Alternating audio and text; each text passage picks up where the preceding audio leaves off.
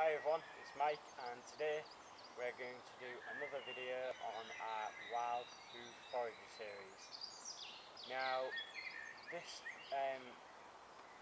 fungi actually that I'm going to show you is not for me, but I know for a fact it's edible, and I know for a fact that every single person could identify this without a shadow of a doubt. I normally leave fungi well alone anyway because I don't really like mushrooms and things like that. They're not my kind of thing, but if they are, then you know that's up to you to go find the rest of them. But to me this is the most simple one that I know of, and everyone will have seen this. Predominantly grows on elder, so that might just give it away. What we're going to look at today is the Jew's ear fungus, so let's get some close-ups. So guys, what the camera was actually standing on then is a big branch of, I think, elder, and hopefully you can see those there. These are Jew's ear fungus. Now it's growing everywhere over the plant,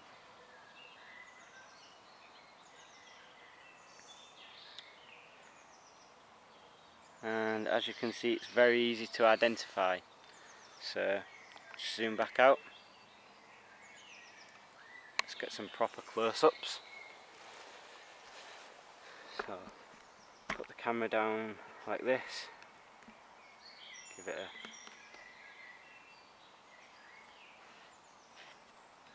a give it a steady place to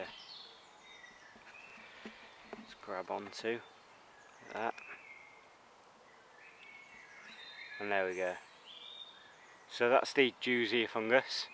Now what I'll do is I'll take one of these off like this, so you can see the underside. Just want to put my hand in front of the camera so it's focused properly. Just changes the autofocus. That's a little tip for anyone with a HD camera. So there we go.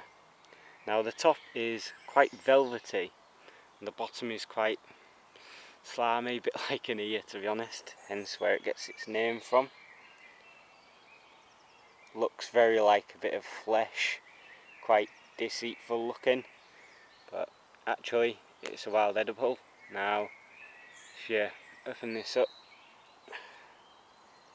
you can see that it's quite jelly inside, and very tough to eat apparently, but it's actually a delicacy I think in Japan or China or something like that, and you can make soups with it.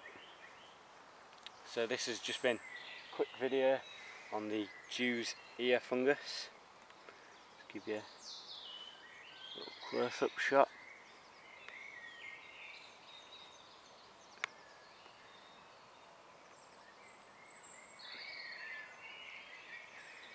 So guys, as I said, not for me.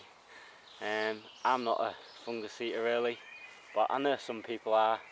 So this is just one of those easy to identify wild edibles that I like, you know, because they're easy to identify. There's no need to be scared of things that you have a positive ID on.